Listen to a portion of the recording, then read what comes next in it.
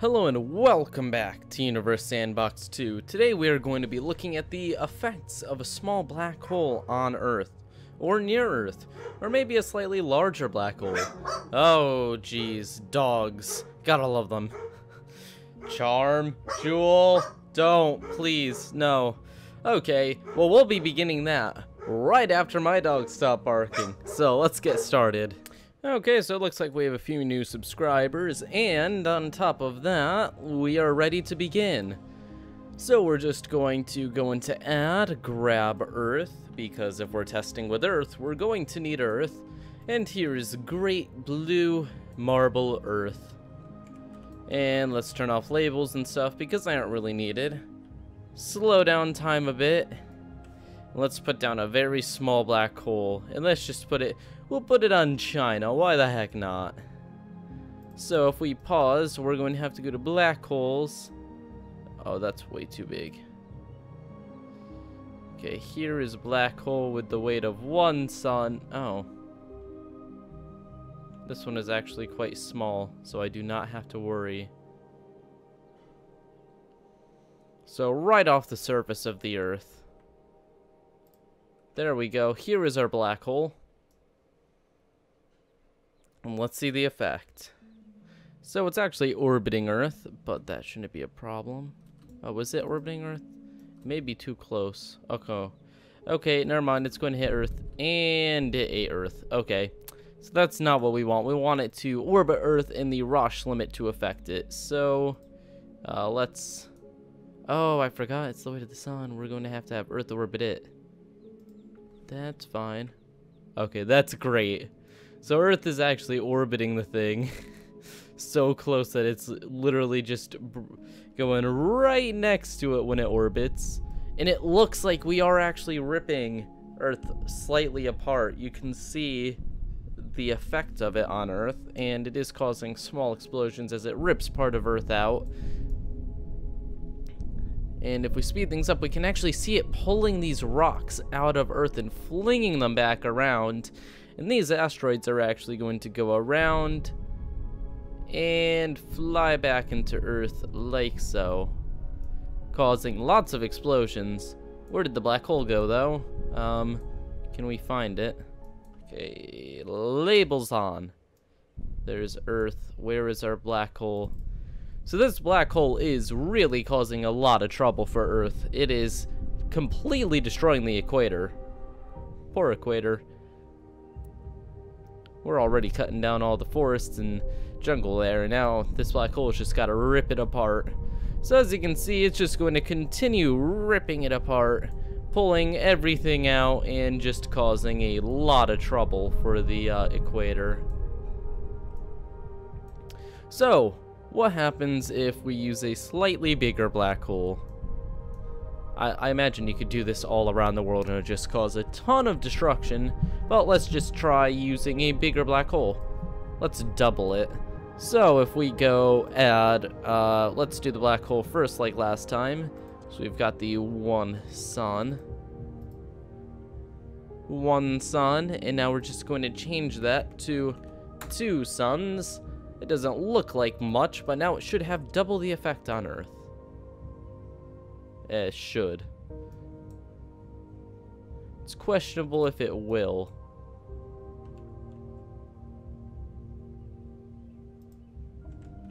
So is that close enough? That looks close enough to me. I'm not sure if it's as close as last time. Oh shoot, it just instantly destroyed Earth. Okay, let's try going a bit further away then. Okay, so let's plop down our... Oh shoot, where'd it go? There it is. Black hole, 2 suns, and Earth. We don't want it to be too close, but we want it to be pretty close. Oh shoot, that was dumb. Okay, now it's got 2 Earths and 2 suns and 1 Earth. Whatever, that won't do anything really. Oh my. They're instantly being eaten. How? It's not even touching. Oh, okay, so we can see the effects of that black hole on Earth pretty clearly. So that's why we were having a problem. It's just way too much. Just doubling the mass makes a huge, huge difference. So let's do that again. We're just going to plop down this, and we're going to go, let's instead of that do 1.2 suns and do what we did before and see if we can get a close to last time. Nope. Seems like no matter where we... Oh, there we go. So here we have Earth being ripped apart by this black hole. 2 times the mass of the sun. But the reason I'm calling them small is because they are actually quite small in measurements. This is only 3 kilometers across, making it very small for a black hole. And extremely hard to detect. So we can see Earth is being ripped apart by the black hole pretty quickly, and it's actually losing mass and shrinking and being hit by its own material. It's not a good day for Earth, and it's creating a nice little ring around the black hole. Which looks pretty awesome.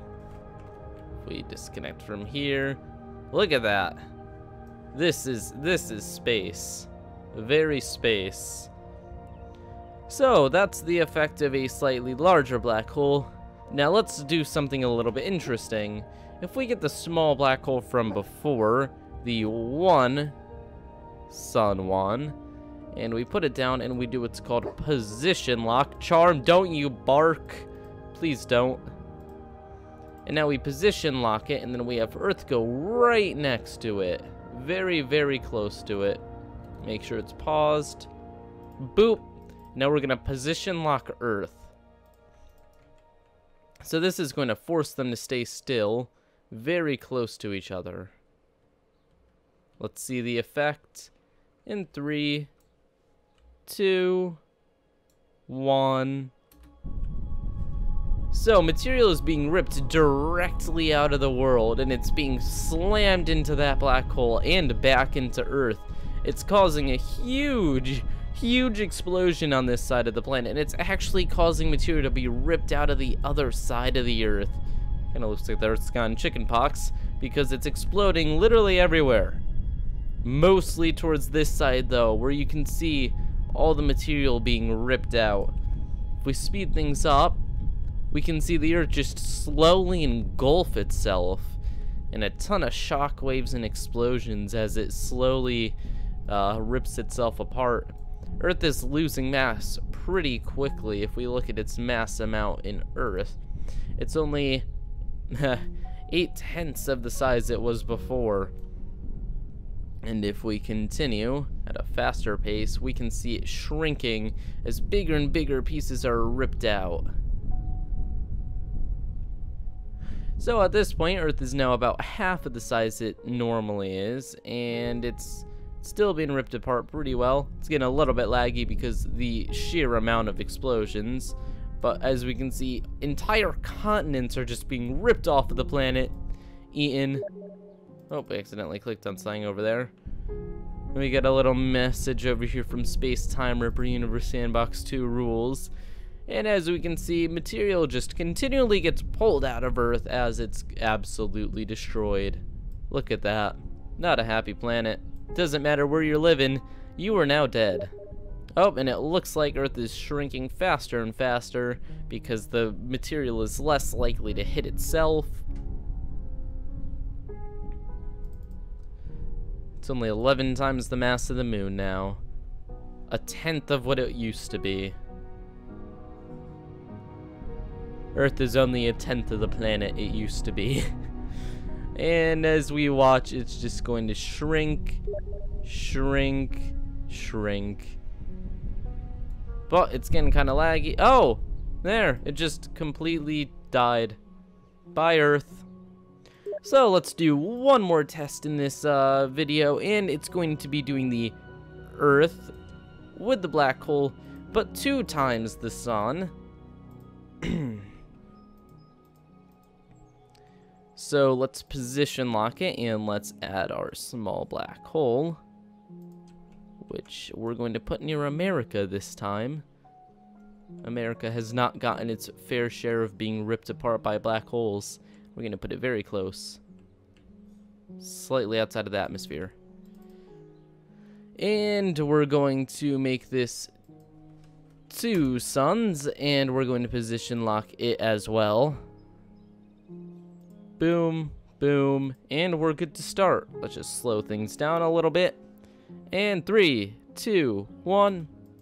Now we are going at 1/10 of a second per second, so this is slower than real time.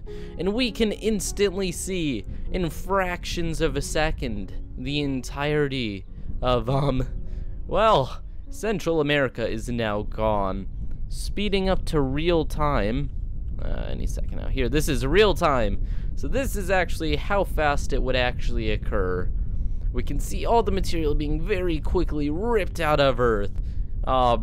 Earth's size is, it's losing a bit of mass. We've got Earth only clocking in, actually it's not lost that much yet, only about 1/100th of its mass has been lost, but the amount of destruction is on a different scale. Look at that as the entire thing erupts into explosions, and it slowly shrinks as it gets ripped apart. The Earth is actually completely blindingly white right now. The material is being spewed out in both directions, almost like a pulsar. Wow. The effect of this, look at that. It's just shooting it off.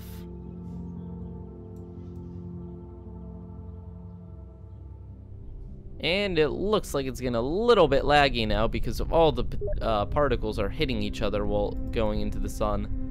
But look at that. That is incredible. That's actually going to be used in the thumbnail, partly. If I can find a good part of the thumbnail. It looks like Earth has officially been ripped apart completely. And I think that this cone is actually pretty perfect. I think if we draw a little cone over it. Also, I'm just gonna check something very quickly. If I go boop, boop.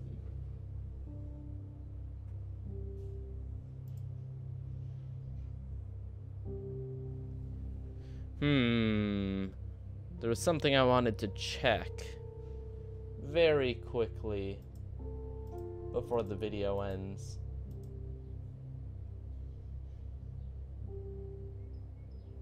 Show watermark. Oh well, so thank you guys for watching Earth be absolutely destroyed. Leave a like and subscribe if you enjoyed this video, and make sure you remember to make Canada great again. Yep. Just don't forget that like and sub, because that makes the space people happy. Become a Vuperian today. Oh my god, next video we're going to do this and have another planet here and watch it get absolutely destroyed by the beam. Yes, that is a good idea. Doing it next time. Yep, bye.